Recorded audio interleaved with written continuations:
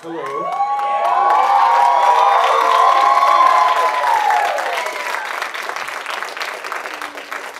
I actually ended up dancing. I heard that. Who said I wasn't dancing? I actually did end up dancing, and Ava can testify to that. Hi, everybody. For those of you who don't know me, my name is Hugh O'Gorman. I'm the head of acting at Cal State Long Beach, and I'm the course coordinator for the Michael Chekhov Acting Technique.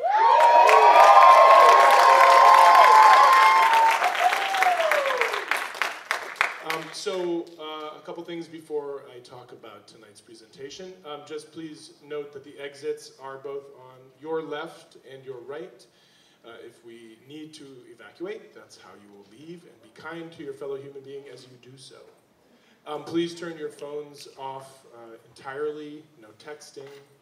Please, during the show, we ask that there's no photography and no videography, no moving pictures, and however else you might capture the evening besides in your being. Just a reminder, the culminations at the end of the week, starting on Friday with the Michael Chekhov Technique at 2 o'clock on Friday, which is always one of the highlights of our week. You know, just thinking about how to introduce what you're about to witness and receive, kind of thinking about receiving things in our being, I think is a great place. I've been kind of blown away by all the presentations and the lectures so far, by everybody, writers, painters, and what I thought was how much we have in common as artists. And it's been extraordinary. We were sitting up last night in the lobby of the faculty dorm, talking with the cross disciplines about the power of listening and being fully present and opening yourself and bringing your full self to the work, even if it's kind of scary. And how, as a writer or a painter or an actor or a dancer, we all have that in common. But by doing so, we all become more present. It just really struck me. And I just want to thank everybody that's shared before this evening and how impressive all your talks and lectures have been. In thinking about tonight, what you're about to see is a film called The Beautiful Hills of Brooklyn, which began as a journal recording and became a one-woman show in New York City that began at the 92nd Street Y and then moved to another theater in Baltimore. I happened to see this in Grozny, Croatia, at a Michael Chekhov workshop there, 2004. And it was performed by one of our guest artists tonight and this week, who's been with us this week, Joanna Merlin.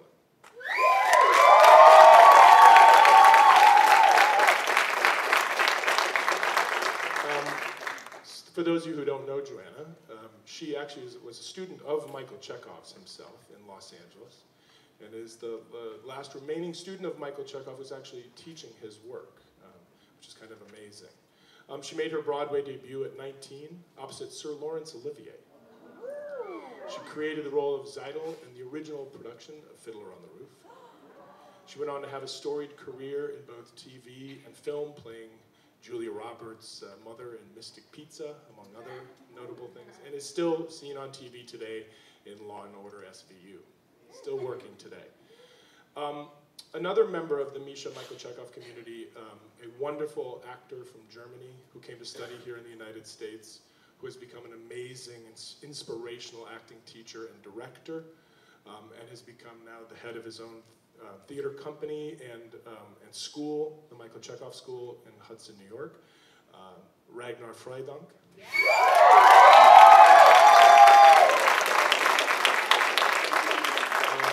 Ragnar and Joanna got together and they decided to take the one-woman show out of the theater and capture it on film. So what you're about to see tonight is a film about 45 minutes in length. It was accepted at over a dozen different film festivals around the world, winning Best Short in a number of them. It came out about 10 years ago now, a little under that perhaps. And they'll be here after the show. They'll come up on the stage to do a Q&A with you. and DVDs are available in the lobby for $10 after the show. But I think probably more than anything, any gift a teacher can give their student is to actually walk the walk of the work. And you're about to see that. So, the beautiful hills of Brooklyn.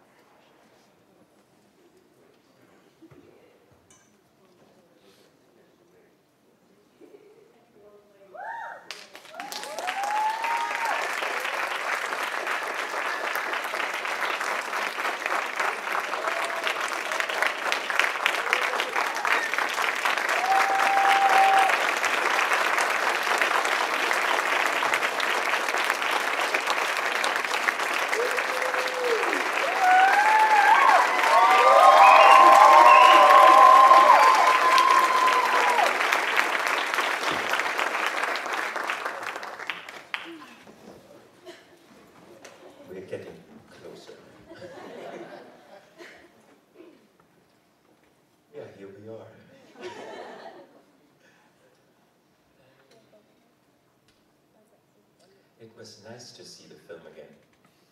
It's been a few years, actually, since I looked at it. I was younger then. I wonder, should we speak a bit among ourselves, or first ask if people have any questions? What do you think? Well, maybe we can talk a little bit about making the film. We had a window of 2 months because that was the only time we could get that location. And so we were just scurrying around trying to find funding for it. And fortunately, some people had seen it on stage, friends of mine and ours. And so we were able to fund the film and find the crew, and happily found Eddie Merritz, who was our cinematographer, who was really brilliant. And I just have to say that, you know, that those of you who know Ragnar know about his love of images.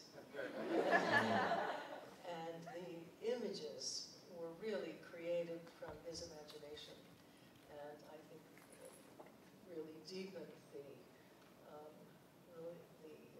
quality of the film in a very major way. And so I'm very grateful for that, because when I did it on stage, it was obviously very, very different. I just was moving around the stage with the diary and just talking to the audience. And so when we adapted it for the screen, we really had to, first of all, cut parts of it and talk about the images. And we would sit in my kitchen, and Ragnar would close his eyes, and I would kind of read part of the text, and he would say, "I see you sitting on a tree about 12 feet off the ground." Are you kidding? One could also say with this process that, so that was the process of writing it, that we would meet in Joanna's kitchen, and Joanna would read something, and I would indeed close my eyes and just kind of say what I saw. But then what happened after is that Joanna would write it down. And that way these images took on, substance. And what happened for me is that at the very beginning, the relationship to these images were very loose, and I would just kind of say what I saw.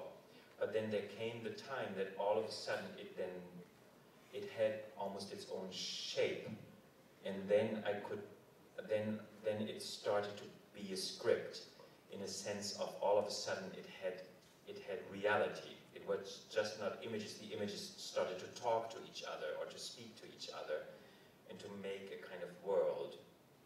And yeah, that was then our shooting script, and that was then for the shoot itself something out of which I always could find certainty on set, because I could trust the images, and even if I didn't understand what exactly they meant or why it had to be like that, I could feel if it was wrong, and then I would just say that's not right. But I wouldn't know why, but it didn't feel right. It wasn't the image that came out of the, out of the material, but not just the material, also out of Joanna's way of speaking it. The little girl in the red dress is my granddaughter. She's now 13. That's how I know how old the movie is.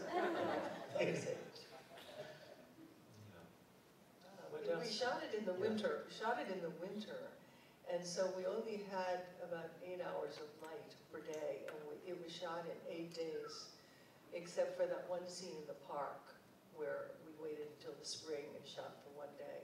So we were shooting about 15 scenes a day, and really working very quickly.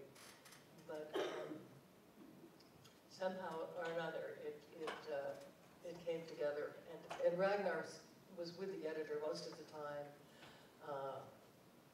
and we had a wonderful editor. So we were very fortunate for a lot of different reasons. And what I feel is that the film kind of honors the voice of Jesse Sylvester. I think it's hard for young people to imagine what it's like to be an older person. And older people are not portrayed very often in theater and film. And I think that this film, because it tracks her daily life and her very kind of small, ordinary life, it kind of portrays some of the experiences of being an older person. And I think she was kind of amazing because she worked, as we said, for 59 years. Every day she took the subway from Brooklyn to Manhattan to work in the office of the Society for Automotive Engineers. And she was 78 when she retired, and they had moved to Pittsburgh. They wanted her to come with them. And she decided, no, it was enough, and she would stay home in Brooklyn.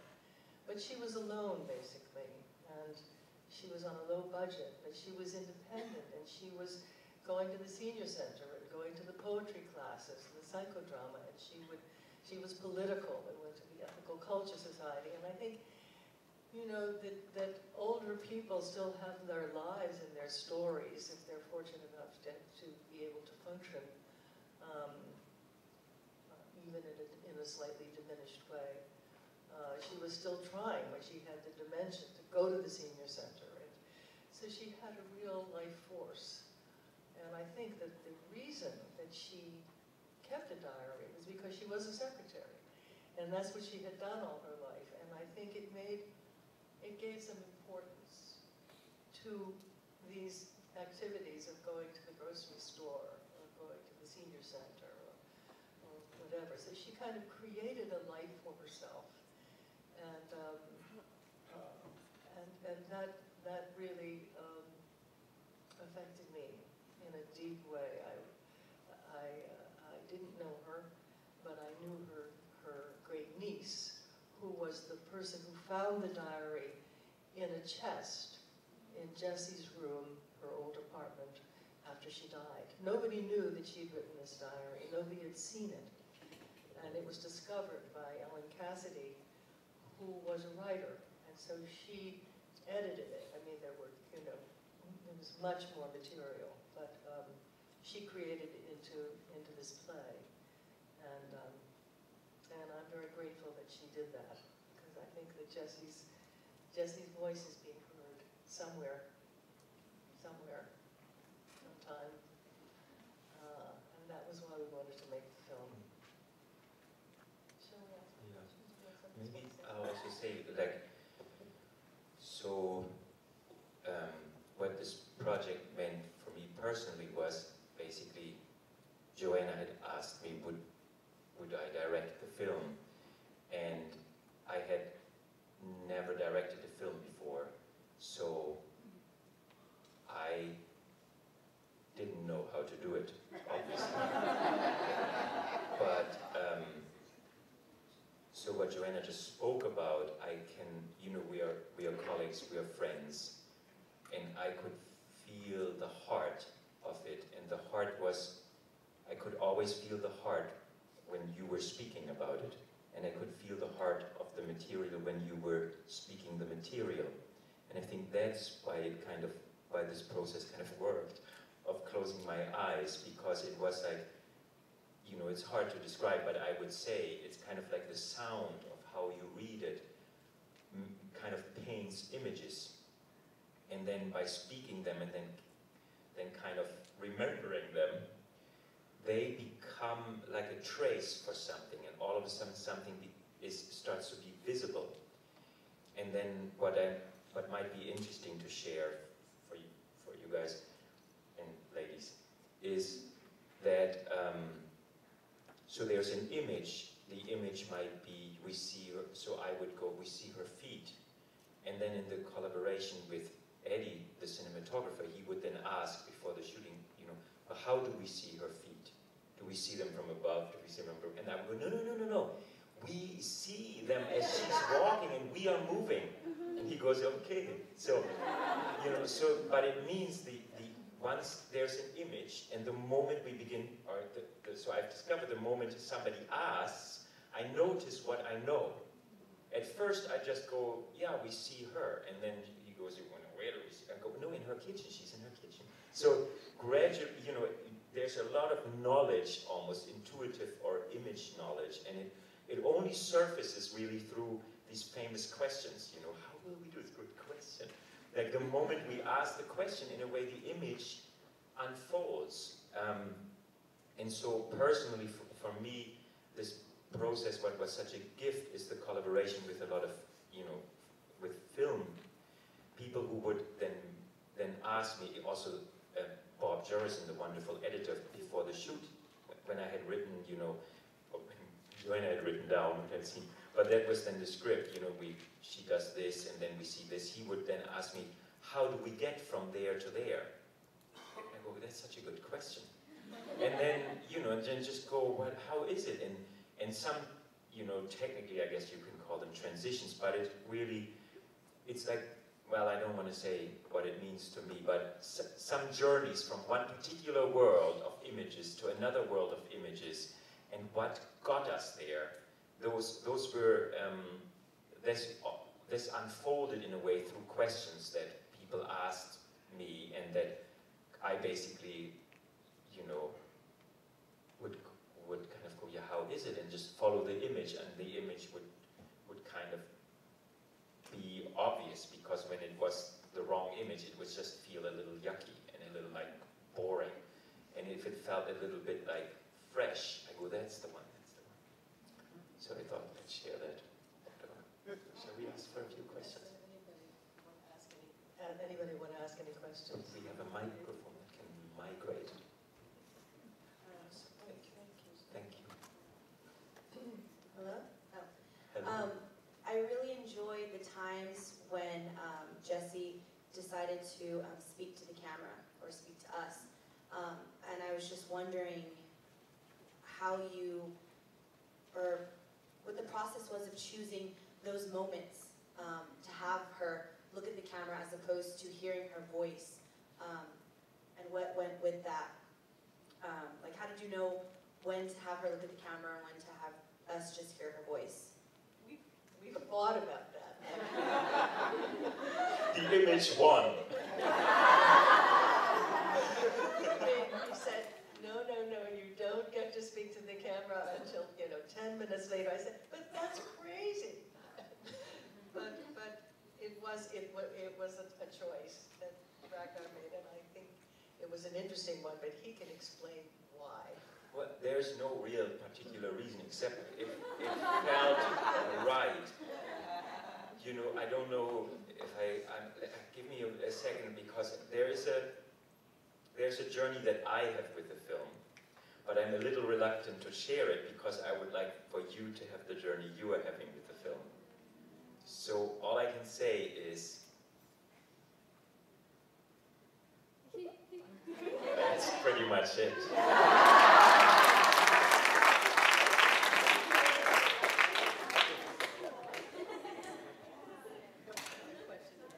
Yes, there is a question in the back. Do you have a mic? No, but if they can hear me, there's a mic. Oh, here's a mic here. It will gradually migrate up to you. We'll follow the trace of the blinking light. So my question was actually similar to the previous one, and I was wondering, Joanna, what was the process like working directly with the camera as opposed to a scene partner or the audience? And did you have someone in mind when you were telling your story? Was Jesse speaking to someone in particular?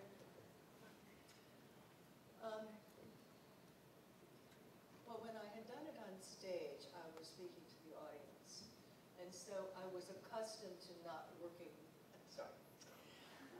I was accustomed to not working with a partner. But whenever I felt I needed to speak to someone, I imagined my sister. She's now going to be 90. And there were also, there were certain things that I did that we kind of added. For instance, the dancing. My mother died at 96, and she loved to dance, and she danced into her 90s. And so, I mean, that was not in the diary about her dancing, but I added that because it felt, my mother kind of, Jessie reminded me a little bit of my mother. And so certain things were added from my own personal life, but nothing I felt that was not kind of, could not be organic to Jessie's world. It might be interesting in this, since you mentioned it, that I feel, you know, many things were created out of a collaboration, and there's this one scene. It's the scene when you sit on the bed and you're eating the chocolate. Yes. It was, you know, basically, you know, images were all like charted throughout the film. But I remember there was one moment that all I knew was that you were going to do something, and I didn't quite know what it was. So you were the only one on set who knew what was going to happen in that moment, including the cameraman and me. And you can see it if you might remember it, but you know, the story goes, you know, like a dream, but you might remember there's the moment when Jessie walks away and we are following her. She walks through a little light-filled corridor, and then she walks through a narrow corridor in her house, and then we find her, and we see a doorway, and we see her hand reach in, and as her hand moves, something, the camera or we kind of move in, and we see her, and then she eats she has the glasses on, and then she eats the piece of chocolate. And I think there is a particular energy to the fact that, in this case, you know, the performer is, I mean, like how it always is, but in this very much strong sense, the performer is, or you are the center of it, and everything in the filmmaking is following the actress down that road, and I feel the not knowing of it created a particular beautiful energy between the camera and your performance, and I just thought I'd share it because it's I think it's, as a process, very interesting to trust the performer in that way, because it's a real event. Very different than commercial television. There was a question out there. I think there's one back there. Yes. Okay. I know you speak of the images that came to you when you were directing the film. I noticed there was a huge amount of repetition in the way the story was told, and I really enjoyed that, especially when it came to the camera movement, because you said, you know, there was a lot of penning left, and then if not, it was mostly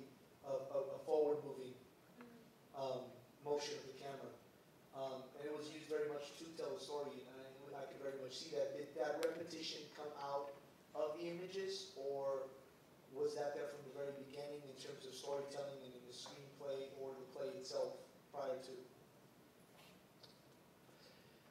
It, you know, I mean, I guess what it is, repetition in a particular, I mean, I guess both. So some things were there very clear as images. So for instance, there is an image that I don't know if you remember, there's in this particular way, but Jessie is standing in her kitchen and she's opening a cupboard, and then we're in the room where she is in the hospital, and then we're back in the cupboard, and then we're in the room and we're back in the cupboard. Those came as images. That's just how it looked when I had my eyes closed. And then other times, you know, it's interesting when you ask the question, I kind of inwardly go, oh, I never noticed that it goes from the left to right. And I inwardly try, what would it be the other way? And it just doesn't feel quite right. So I guess it has to do with, you know, how we get, I mean, technically, how do we get into a shot and how do we get out of a shot?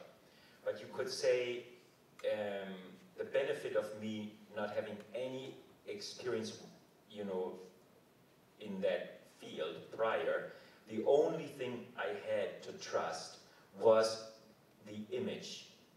I didn't know you have to shoot coverage or like all that, and there I didn't. And when I shot it, and I mean when Eddie shot it, and I looked at it, and I thought, this is great, and it was one take, I would go, this is great, let's move on. And because we had what we needed, not, you know, in any kind of technical sense, but just like the image was somewhere, and now the image had been in a camera. And now we'll see what we'll do with it. But I think that's the answer. But I just wanted to say something about the repetition, because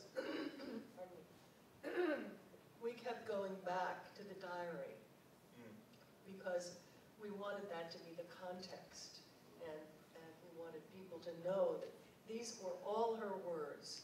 We didn't write anything that was not in the diary. We transposed some of it, obviously, but so that was part of the reason for continuing to go back to the diary. Okay, thank you.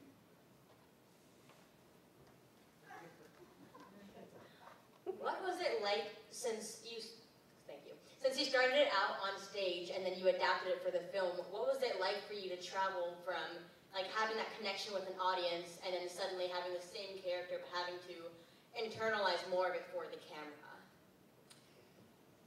Well, in a way, I mean, it was a luxury. Because I didn't have to project, and I could internalize more in front of the camera. And also, because I had done it several times, I really felt that the character was kind of living in me. And so, you know, that's a kind of bonus, because you don't have to start from zero, you know, creating a character. And so it really, I felt very supported by the cinematographer and by Ragnar, and the crew was wonderful. And so it really was, didn't feel like a huge transition. It just felt like a new place, and of course it was in a real home, and we had real furniture and a real refrigerator, and you know, that makes it a lot easier than just standing on stage and reading out of a diary. So it was really fun. Sorry, I'm going to add on to that. Did you perform on stage after that? No.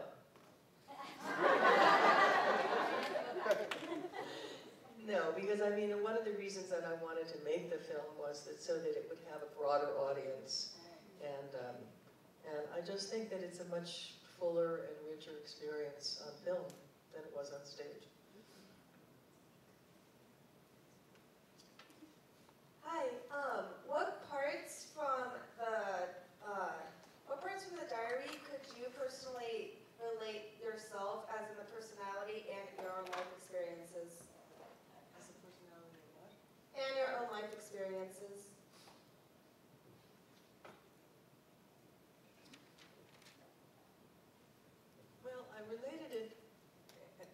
somewhat, as I said, to my mother and somewhat to my grandmother.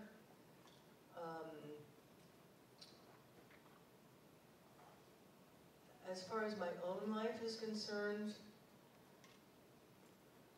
well, there were just touches. I mean, like, in the shower, I sang the Ballad for Americans, which I had grown up with. And I had also run out of hot water a lot.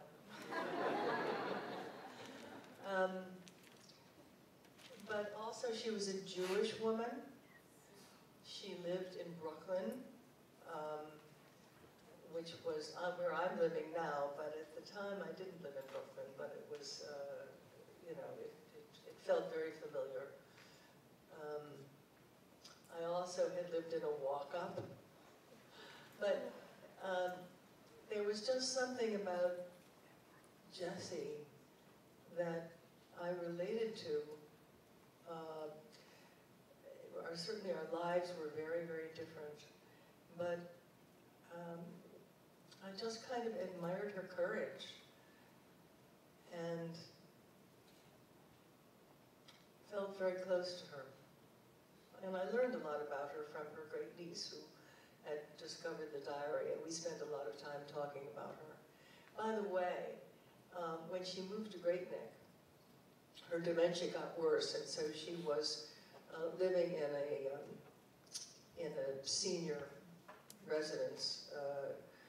I guess it was a kind of nursing home or assisted living facility. And she had 2 boyfriends.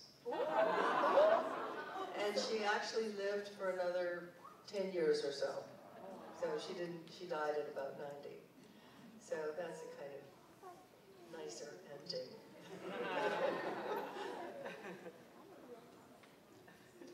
All right, I think we have one more question. Yes. Is it my turn? It is. Okay. What I appreciated about the chocolate we were just talking about is that your image of her, because she hadn't mourned, and like her objective was to mourn, and once she ate the chocolate, then she mourned, and that's what to me it was really beautiful about that.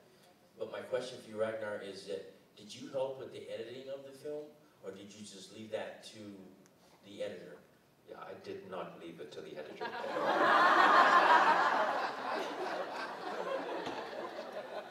Because the feeling I got that it was the whole story was very intimate, and it touched, I know it touched me because I've had a relative like that, but I thought you maintained that through the whole piece, that intimacy, that humanity that you talk about all the time, and that's what I really appreciated about the film.